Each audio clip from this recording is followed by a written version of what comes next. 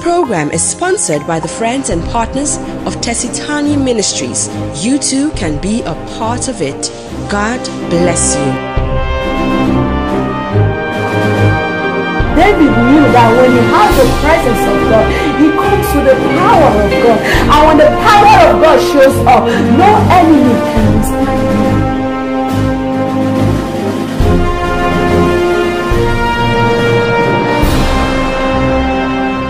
Hello, welcome to your hour of solution. Hey, guess what? This is your moment of solution. I don't know what you are going through. I don't know what you are battling. I don't know what you have been looking up to God for. But listen, this very moment, God is bringing solution to that situation.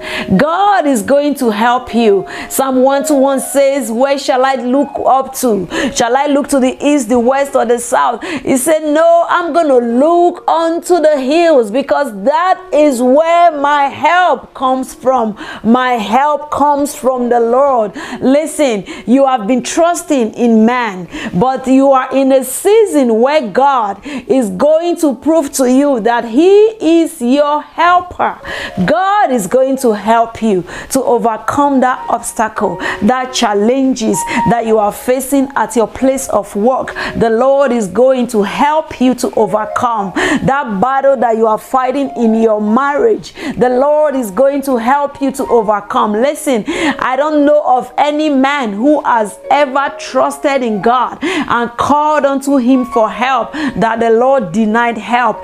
God is not going to change. He is not a man that changes. He is not a son of man that should change his mind. He is not a man that should lie. God is going to step in and is going to help you. The challenges that you are facing in the lives of your children, God is going to help you. That health challenge that you are facing, God is going to help you. God is going to make everything all right. I join my faith with yours and I pray that God will turn things around for good, for your favor. Father, I bring your people before you tonight. I bring them to this altar, even though they may not be physically here with me. But Father, there is no distance between you and your people. I ask, Father, that you help them. Take your shield and your buckler and stand up for their help. Help them in every area that they need help. In their finances, in their health, in their marriage, in their home, in their business, in the lives of their children.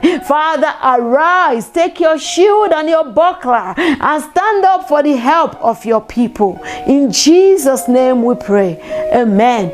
God bless you. My name is Tesitani and I am your host on this program, Your Hour of Solution.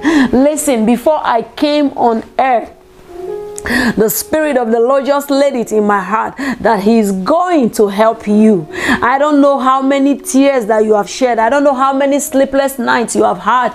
I don't know how many people you have consulted or asked for help. I don't know how many times you have been turned down. I don't know how many times that people have rejected your phone call. But listen, God is always there. Remember in Psalm 27, remember that when your father and your mother abandon you, the Lord will hold you close. I see God holding somebody close. I see somebody coming into the season of where the supernatural help of God shall be unleashed and continue to flow and overflow you. You shall testify. Hallelujah. God bless you. God loves you. He sees your pain. He sees your tears. And He says, daughter, I will help you. Son, I will help you. He will help you. Hallelujah. Thank you, Father, for that word. We have been talking about living by the Spirit, and today I want to continue that conversation. Thank you, precious Holy Spirit. It's amazing that we are talking about help from God, and the Bible also let us know that the Holy Spirit is our helper. So what a perfect time it is to talk and learn about the Holy Spirit. I am here to encourage you to walk in the Spirit, to live by the Spirit of the Almighty God. The coming of the Lord is very near. There is no time for you to mingle around. There is no time for you to joke with your destiny, your eternal destiny. And the Bible let us know that those that are going to make it to heaven are those who live their lives not by their flesh, not in their fleshly nature, but those who live by the Spirit of the Almighty God. These are not my words. This is what the Bible let us know. The Bible let us know in Galatians 5:22. It says, I'm going to read from verse 19. It says, when you follow the desires of your sinful nature, the results are very clear. Sexual immorality, impurity, lustful pleasures, idolatry, sorcery, hostility, quarreling, jealousy, outburst of anger, selfish ambition, dissension, division, envy, drunkenness, wild parties, and other sins like this. Listen, it says, let me tell you again. When he says again, that means he has told them before. It must be so important that he had to tell them again. He said, let me tell you again, as I have told you before, that anyone living that sort of life will not inherit the kingdom of God, will not make it to heaven, will perish in hell. The Apostle Paul told these Christians he was very, very concerned about their eternal destiny, about where they are going to end up after death, because the Bible says that it is appointed unto man to die once, and after that death it is judgment. The Apostle Paul was so concerned about the eternal destinies of these Christians that he had to repeat himself again and again. He said, let me tell you again, as I have already told you before, that the people who live according to their flesh will not inherit the kingdom of God, will not make it to heaven. In verse 16, before he got to verse 19, he told this Christian, he said, walk in the Spirit, and you shall not fulfill the lust of the flesh. He told them that the only way that you will not fulfill the lust of the flesh, the only way that these fleshly results, the fruits of the flesh, will not be seen manifesting in your life, he said the only way to do that is to walk in the Spirit. Is to walk in the Spirit, is to live by the Spirit. Somebody asked me, how do I live by the Spirit? How do I walk by the Spirit? Hallelujah. First, I want to let you know that there is no way you can walk by the Spirit if you have not allowed the Spirit of God to take control of your life. When we are born into this world, we are born with our sinful nature, which is our flesh nature. But when we give our life to Christ, our spirit man becomes born again. But guess what? You are still living in this body. You are still living in this earth. So your flesh nature that you have had since birth, since your mother brought you into the world, will still be very active. In fact, we always contend with the Spirit of Christ that came into your heart when you first gave your life to Christ. So we have two natures here that are at war with each other. Even the Apostle Paul himself made a confession that he's had the same struggle. He said, the things that I do not want to do are the things that I keep doing, but the things I really want to do are the things I'm not able to do. It was a struggle for him as well. Hallelujah. So what am I saying here? What I'm saying is, after you have given your life to Christ, hallelujah, you need to come to a place of surrender. You need to come to a place where you allow the Spirit of God to take total control of your life, so that you can stop producing the fruit of the flesh and start producing the fruit of the Spirit. Hallelujah. So when people look at you, what kind of fruit do they see?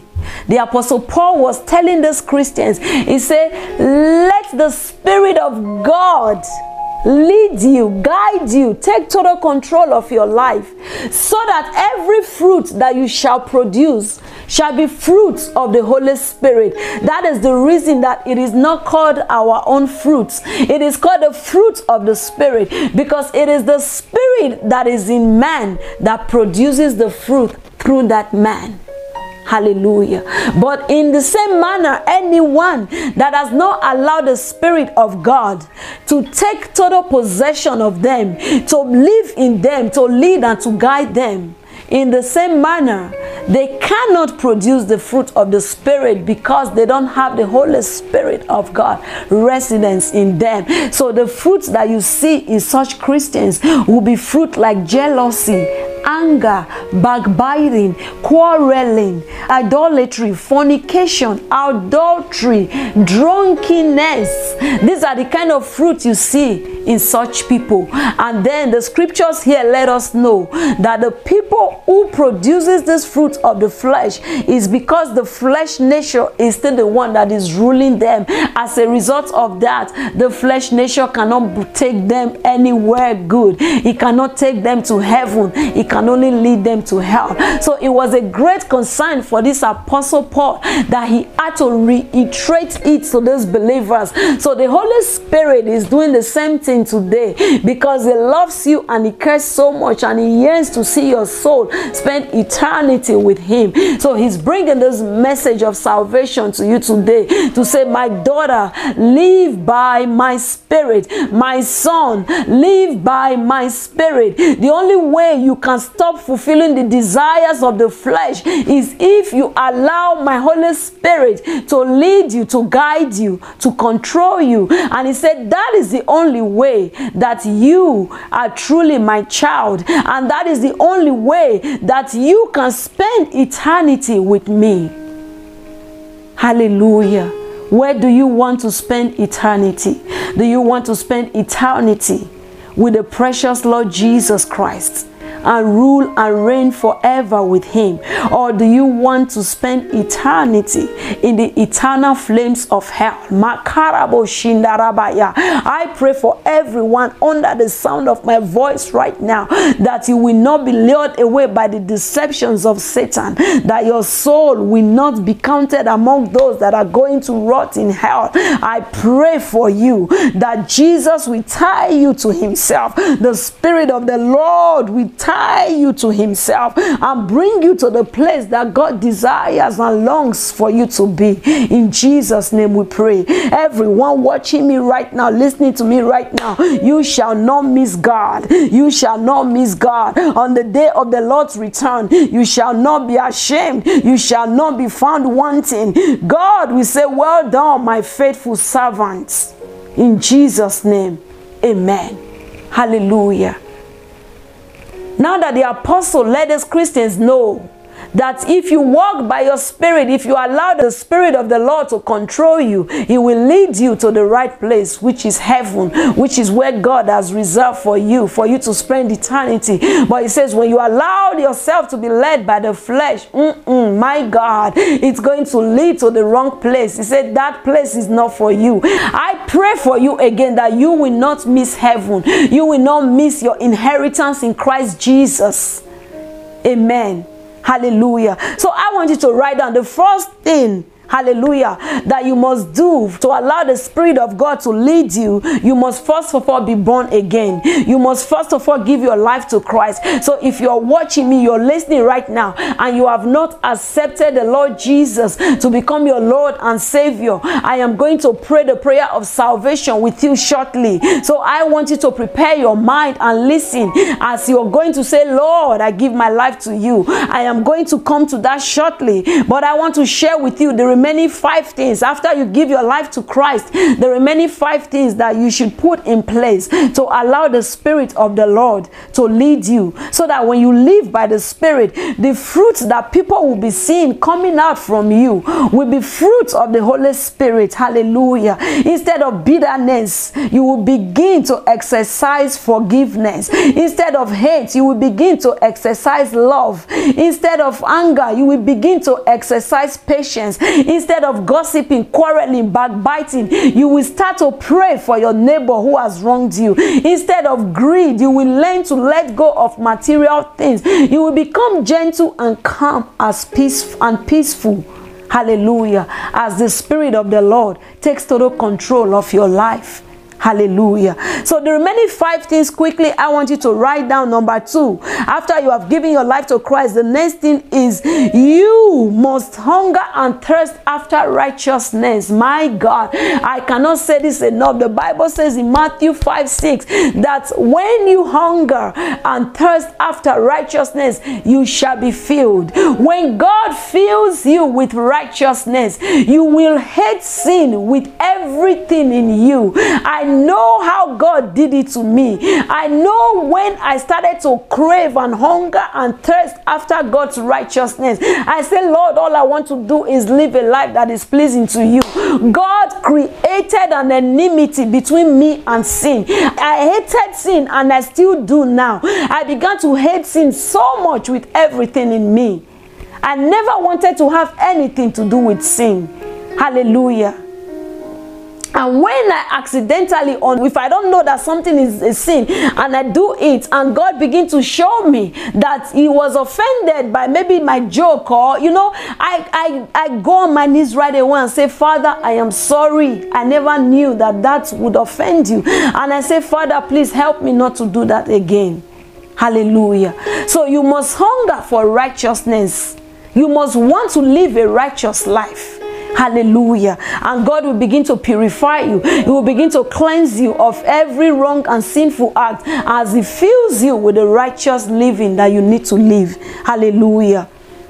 The number 3, you must recognize that the Holy Spirit is the source of your new life. So in humility, you must surrender all to him and ask him to help you. I always tell people that you must come to a realization that the spiritual life is humanly impossible. It is humanly impossible. The spiritual life is not something that you can live by your own human effort. You must come to a place of surrender and say, Holy Spirit, I want you to lead me. I want to be led by you. I want you to possess me. I want to be controlled by you. I want to live by the Spirit. I do not want to walk after the flesh. You must say, but I cannot do it by myself. Holy Spirit, help me. When you ask him in humility, in sincerity, when you ask him to help you, Holy Spirit will take over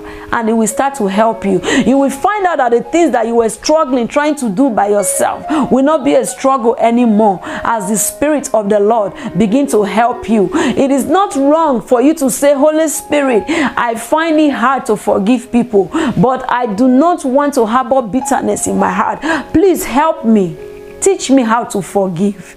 Help me to love. Help me to pray. Help me to study your word. Help me to be obedient to the command of God. Help me to obey scriptures. Help me to love my neighbor. Help me to be meek. Help me to be humble. Help me to be patient. Help me to be kind. Help me to be gentle. When you come like that in humility and say, help me.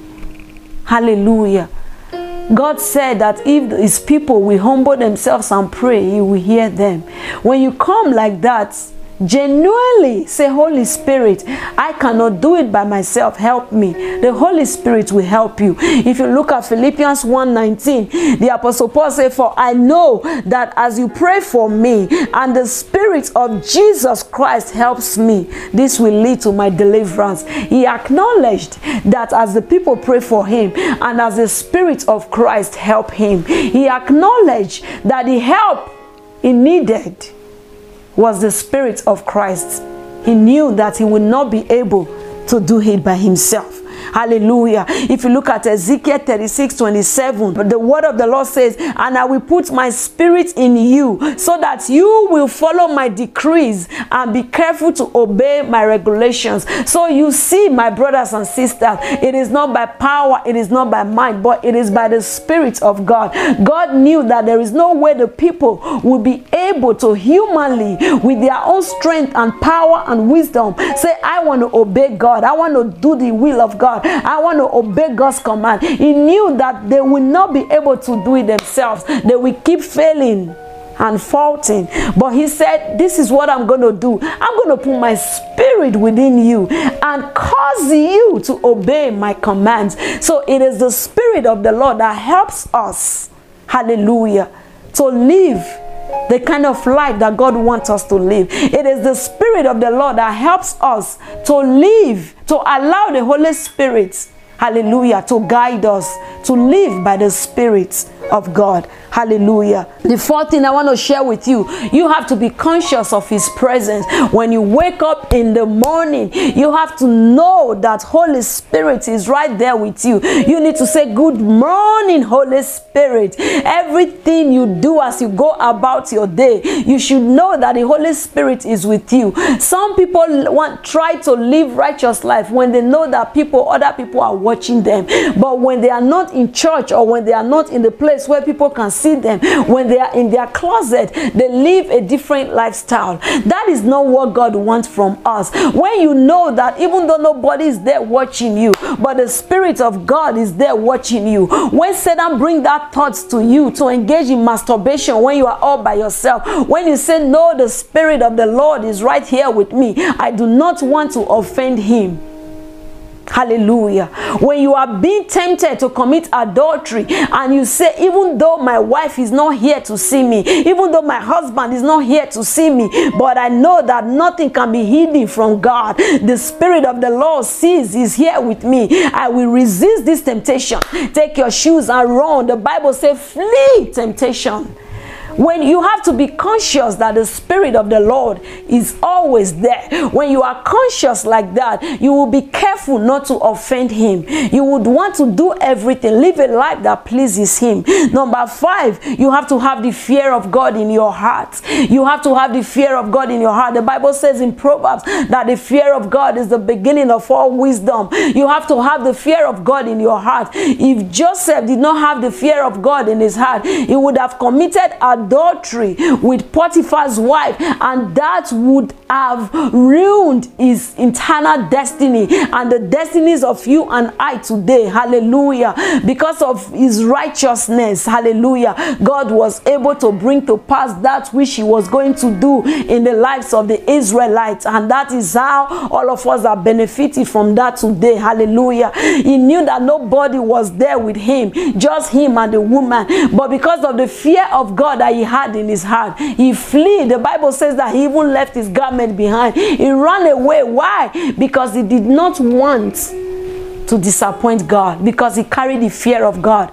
in his heart. When you are afraid of God, you will be afraid to do things that you know that God will be offended when you do them, because you fear him. Because you fear him, you always want to do things that bring honor to his name. Hallelujah. And number 6, you have to develop relationship with God. Develop intimacy with God. Hallelujah. Jesus says in John 15:4-5, he says, abide in me and I in you. When you abide in God, when you spend time with him, worship him, pressing our time alone with him, worshiping him, praising him, studying his word, talking with him, praying to him, you are building intimacy with him. You are developing profound relationship with the Lord. When you have relationship with the person of the Holy Spirit, then you will see that what begins to come out of you will be the fruits of the Holy Spirit. You resemble whom you assemble with. When you hang out with the wrong folks, you talk anyhow, you behave anyhow, you dress anyhow.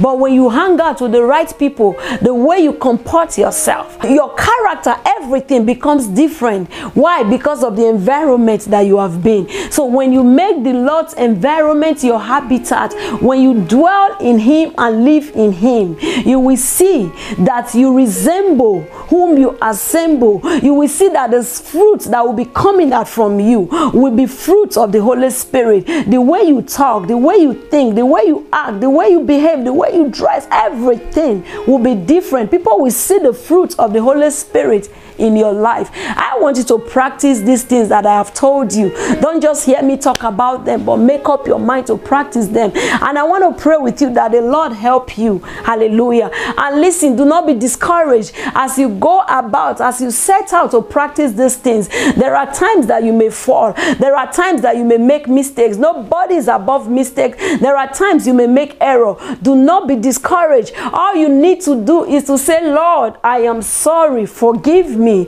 And then continue your journey with the Lord. The Lord looks at the heart, that you are humble, that you surrender, and you want His Holy Spirit to really guide you. That is what the Lord is looking for. Hallelujah.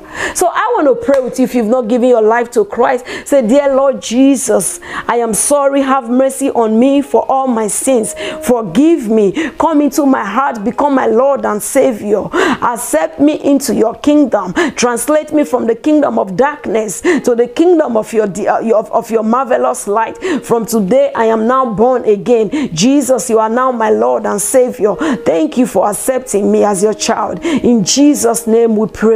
Amen. God bless you. And also, hello, my beautiful brothers and sisters in Nigeria. How are you doing? I just want you to know that it doesn't matter how deep or how high or how scary the storm may be. I want you to know that Jesus is the one who knows how to calm the storm. We are praying for you guys. We care about you guys.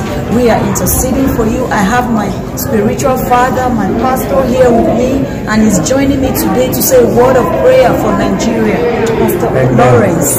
Amen. Thanks, Tessie. We're going to pray and we're going to believe God. I've been on the internet. I've seen some of the heartache and the trouble that is carrying on and going on in Nigeria. And I want you to know that your Canadian brothers and sisters haven't forgotten you, but we are praying for you. And so right now, in the mighty name of Jesus, we call down the power of God, and we ask this anointing to rest on Nigeria. Drive back the forces of darkness. Drive back the forces of evil. Drive back the brutality that is being propagated and pushed forward. And Father God, let the spirit of peace rise up. Let people in the midst of this tragedy and turmoil, the riots and the brutality that is being forced upon them through the corruption and the police, that Lord, it will be dissipated and your name will be upheld, and people are going to come through and turn their hearts over to you, Lord Jesus. And so we speak to Nigeria, and we say, Nigeria live. We say, Nigerians live. We say, you spirits of darkness and witchcraft and evil forces over this country that would want to bring division and want to bring death, you have no hold. The blood of Jesus covers that nation now in the name of Jesus. And we say, you are free, you are delivered, and you spirit of disruption and rebellion and disobedience, go. And let the power of God become forceful in the name of Jesus, in the heart of every believer. Keep the saints protected. Keep their families protected, we pray. And let them walk in victory and share the good news that Jesus lives. Amen and amen. Amen. We love you. We love you guys so much. We keep praying for you, like my father just said. Remember that Jesus is with you. The Bible says that the earth is the Lord's and the fullness thereof. Nigeria belongs to God. Yes. God has not turned his back against you. And Jesus loves you. We love you too. Amen. Amen. God bless you. God loves you, and I love you. Thank you for being a part of this program. Join us same time next week for another fresh episode.